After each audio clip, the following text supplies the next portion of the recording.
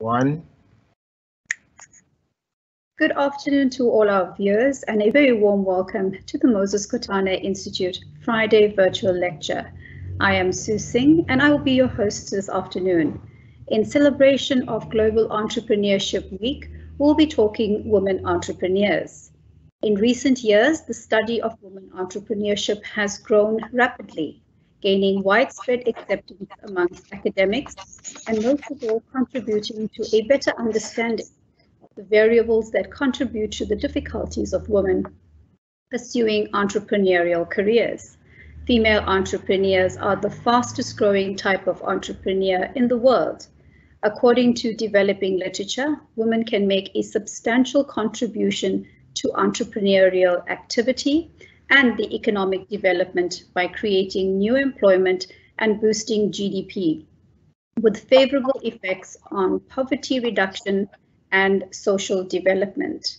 African women have been described as a powerful untapped economic force who will be critical in tackling Africa's development difficulties. Gender inequalities exist in legal and macroeconomic systems, and women have fewer personal, social, and financial assets than men.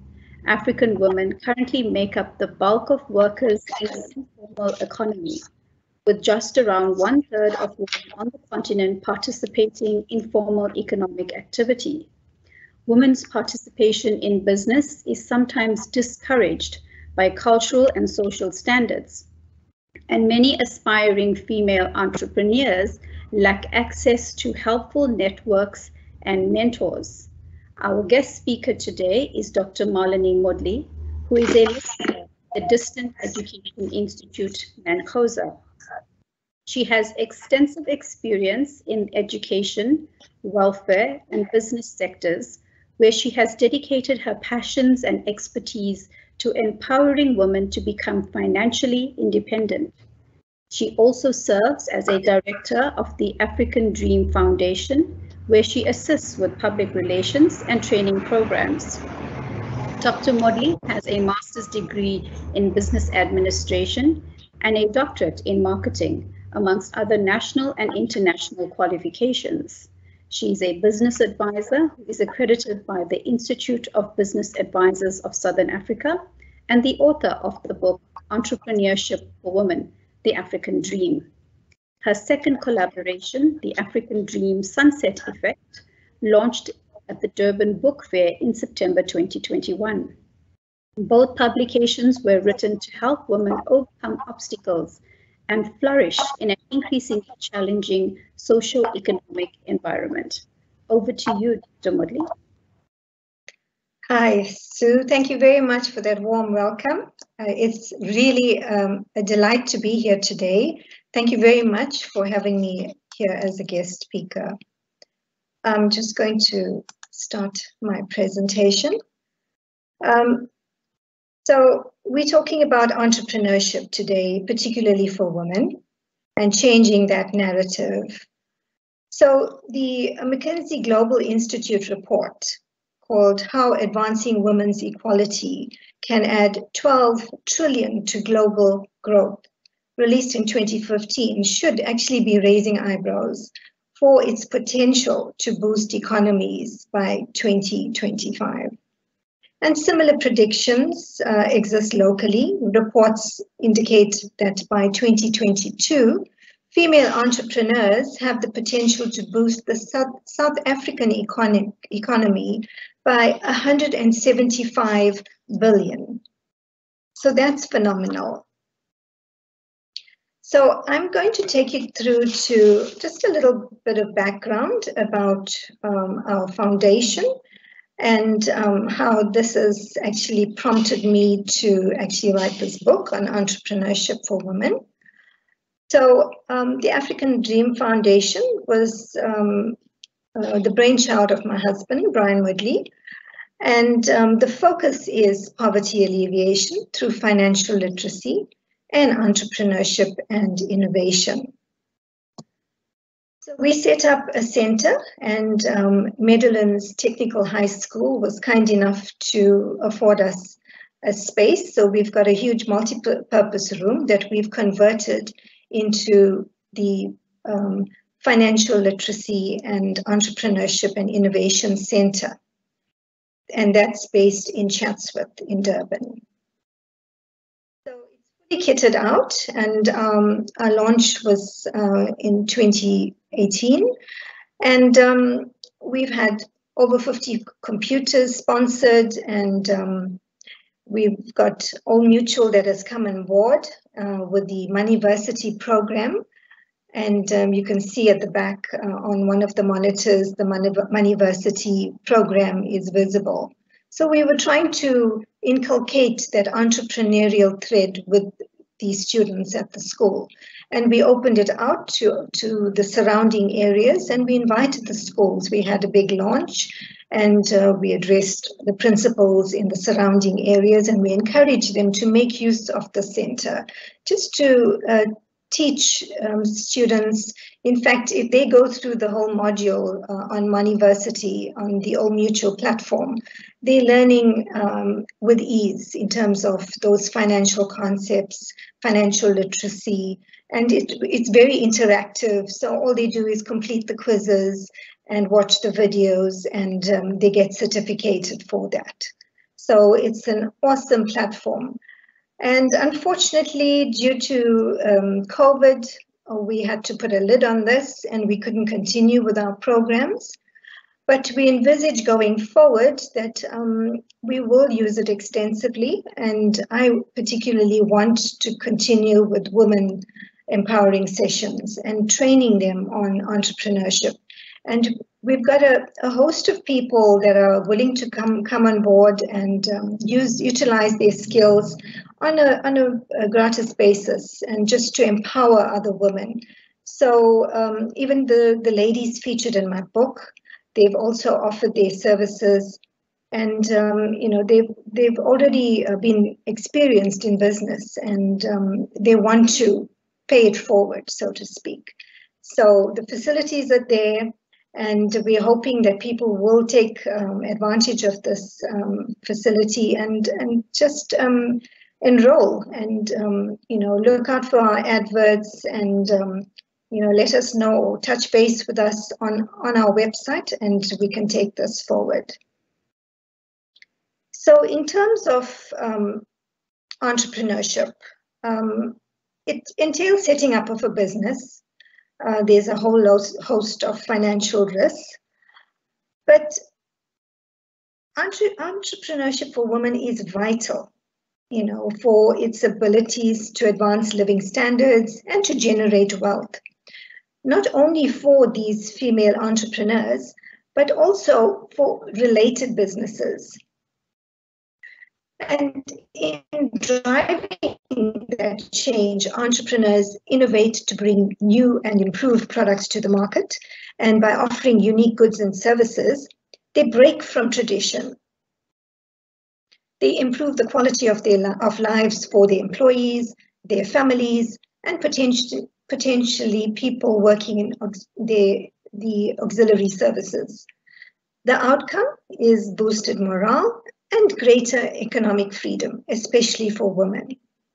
Entrepreneurship for women has that domino effect of assisting women to break out of financial codependencies and to become self-sufficient. That is what I would like to see many other women becoming self-sufficient.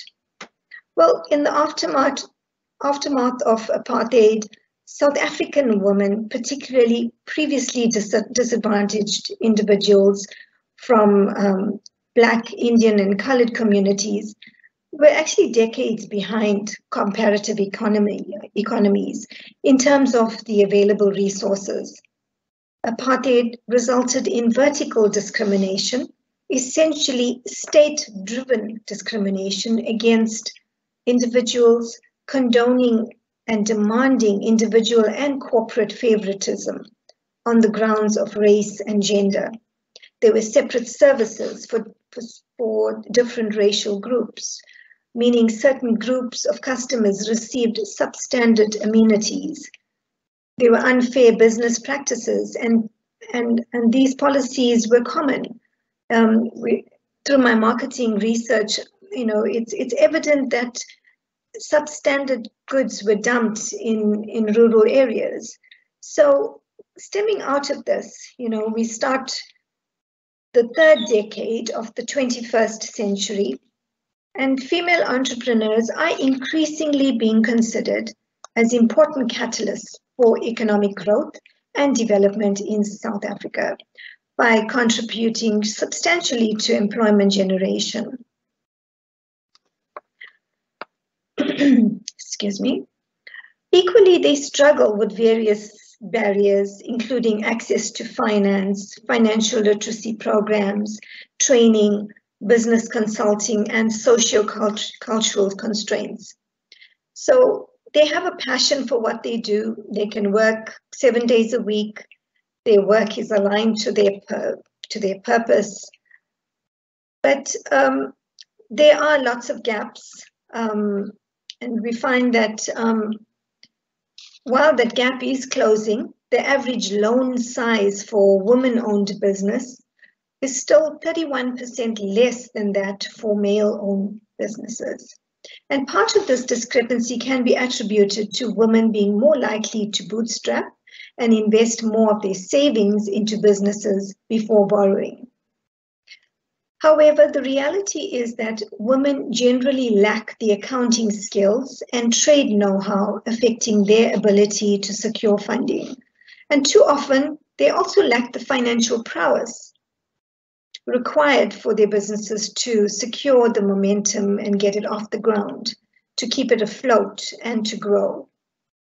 Understanding how to access finance, how lenders operate, and what is demanded by the credit process, as well as having the right skills to balance books and maintain a healthy cash flow, is essential to business. Equally, too many women lack that financial dexterity to maximize available business tools. The skills required for income statements and balance sheets and understanding of business terminology and ratios, and the essential learning about managing cash flows and supply chains, it's really lacking. So unfairly, men are also widely perceived to make better entrepreneurs than women. The historic worldview is that they are considered more able to create networks, hold higher ranking roles, and command more money. If more women had equal access to entrepreneurship opportunities and could accumulate wealth, the gender wealth gap would reduce. And in the South African context, there would be a positive impact in terms of the country's sluggish and decimated economy.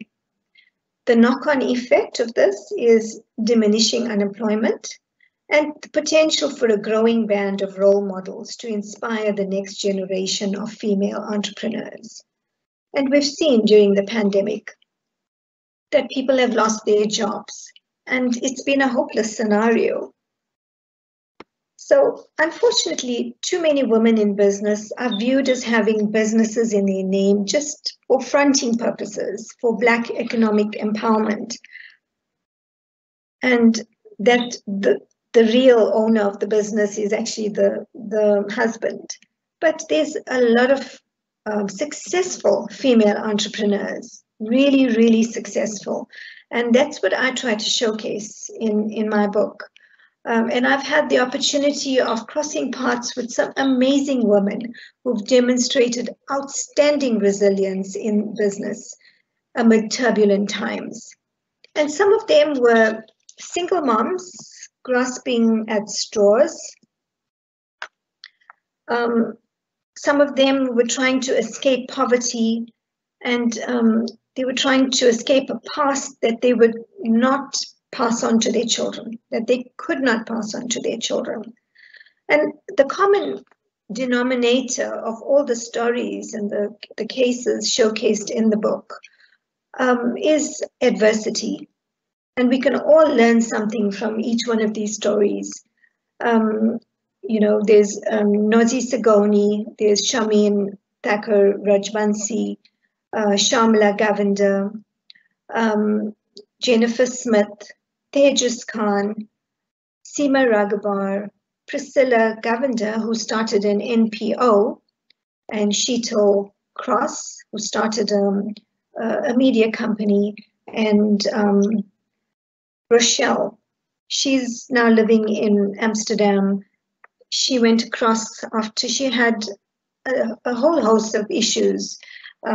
She was violently assaulted, and the list goes on in terms of all that she had to endure. So she fled this country, and all she had was her hands. And she started an enterprise in terms of healing other people using her hands, doing massage and different techniques of reflexology and homeopathy and all of those kind of treatments.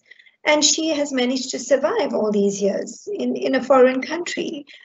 And it's just an expose of real women that have endured real struggles, and some of them have had tragic events. Some of them were like really brutally assaulted, but they've come out of those struggles, and they were able to shine and start a little enterprise and really, really thrive and sustain themselves and their families with that little enterprise. So I wanted to encourage people in these turbulent times that they too could start something. Even if you're working, you can. It depends what you have a passion for. And in terms of the stories that unfold, it very easily helps you to unpack and do some introspection with the narratives, and find your purpose. So, and this book is also interspersed and peppered with a lot of positive affirmations. And I know a lot of them have been using them. These positive affirmations actually charter a way for you. So I'm actually pleased that I was able to get a lot of these copies sponsored and placed in shelters for women. And I've given free copies to some of the child welfares in the Durban and surrounding areas. And the response has been phenomenal. So if you read any one of the stories, it's bound to encourage you. However they are told, these stories will stay with you forever. And so it's merely inspirational women shining in the light and in the dark. So that's just a little bit about the book, and that's available on my website. You can download a copy or you could purchase a hard copy. So my advice to you is, if you've got a passion for something, start small, keep it simple, do some research. Is there a demand for your product? Avoid taking huge loans, minimize the risks. Look at alternative ways of raising capital from friends and family. You can start a small office, home office. You can have your garage converted into an operations area. So look at the gap analysis. What are the gaps? Engage professionals to fill in those gaps. You might need an accountant. You might need a business advisor. Engage these professionals. You can go on the websites. There's so many websites available, and you would find lists of business consultants that are accredited with industry bodies, and they will be able to assist you to get your business off the ground. So the important question, what have you got in your hands? We all have amazing talent. God has placed something very special in your hands. So it's up to you to find your purpose and just run with it. If you can, my policy is, if you can run a home, you can run a business, you can run a country. It's the same policies that apply. The same frugal, prudent, and fiscal policies will apply. In terms of budgeting, saving up for a rainy day, storing something in the barn, for later. What businesses do you want to get into? What are your skills? What are the gaps? Do you have a business advisor? So you can look that up on the net, and you can find a list of accredited advisors. There's funding opportunities available as well. You could start a little cooperative. 5 to 6 people can get together and start a co-op, and maybe get into some enterprise where you can generate an income together and have a profit share. So in terms of where we are currently, we still need to obviously rethink together as an ecosystem, because currently everything is very disjointed. I know with clients that we've consulted with, they've all had challenges. You've got one portal where you apply for do the CSD registration, and then there's another for your BEE registration, and then you need to apply for funding through another organization. There's Kula, there's CEDA, there's CIFA. How about having one ecosystem, having alignment where, I mean, we in this day and age now where everything can be merged seamlessly. So if you put up your information on one portal, shouldn't it be integrated seamlessly into all the other government portals, the funding opportunity portals, etc.? So I would, as a recommendation, suggest that we rethink the way we're operating. How are structures functioning currently? People don't know what grants are available for them. People don't know how to register their businesses. They don't know what it entails to get a tax clearance. So how about having information sharing on one portal, one ecosystem? So that's my simple recommendation for today. And I hope I've given you something to think about. And over to you, Sue. I'm not sure if there are any questions that have popped up, and I think I've gone over my time a little. So thank you very much for listening. Thank you, Dr. Modley, for that. No, you actually have not gone over your time, so you're within the time constraints. You speak a lot about having your passion and doing a little bit of introspection to be able to dive deeper into that. Can you please just give us a few tips on how you would align your passion to your purpose?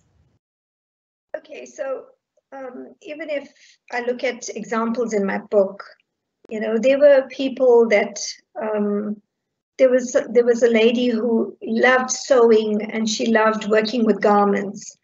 And there was another that loved baking, and they started very small. If I look at Tejas Khan, she started baking chocolates from her kitchen. And slowly she occupied a small business space with her husband's premises, and she employed 2 helpers. And, you know, it just grew and grew organically. Today, she's exporting chocolates equivalent to the quality of Sally Williams nougats. You know, it's actually sought after throughout the world. And she's exporting to Asia, and she's got the formula for a 0 sugar range, and it's phenomenal, you know, and the diabetics are actually all supporting her, and these products are really, really first, you know, like really great quality. So, you know, having started from our own kitchen, I think, you know, just having that passion and just knowing what you're good at.